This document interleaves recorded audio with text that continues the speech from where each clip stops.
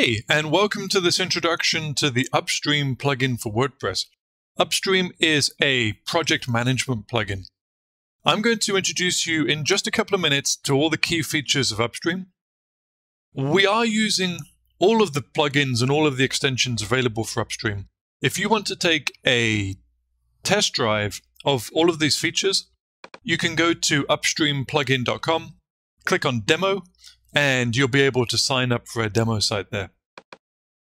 There is an admin area where you can make some tweaks and make some changes to the UpStream projects. You'll see this on the left-hand side in the WordPress admin menu. However, we do intend UpStream to be used from the front end of your WordPress site, and just like posts and pages, you can visit them on the front end of your site by clicking the View link here. And this is what UpStream looks like on the front end of your site. You'll see there is the black admin bar across the top of the screen, and you can use this to go back to the admin area of WordPress.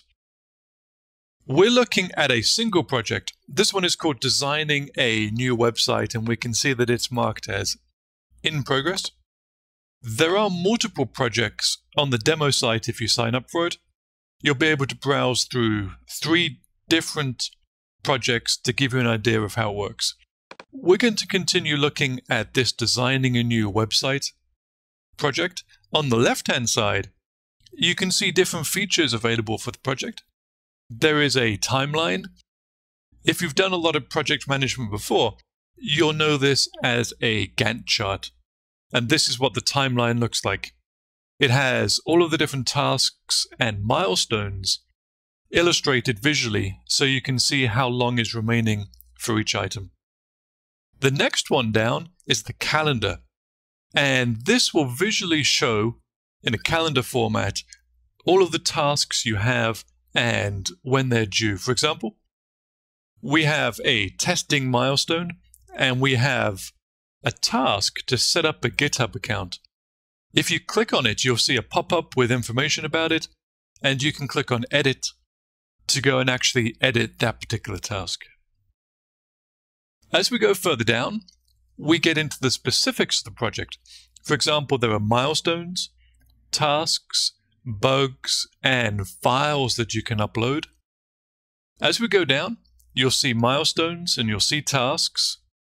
There are about 10 different tasks in here at the moment. If you click on the pencil icon, you'll be able to edit the details for each of them.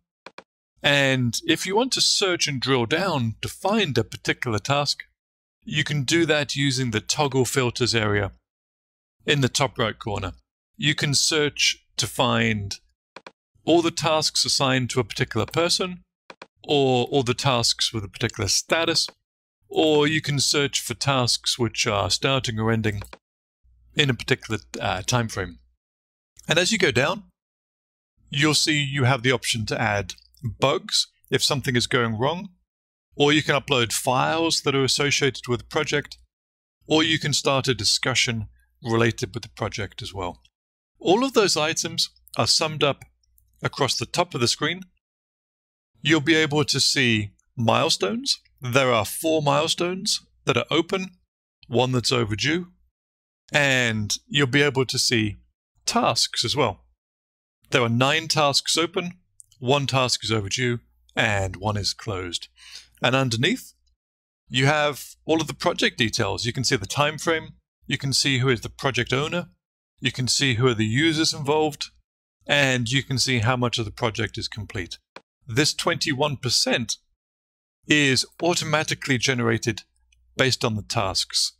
Each of the tasks has a progress item, and when you update the progress on the tasks, it automatically adjusts to calculate the progress on the project as a whole.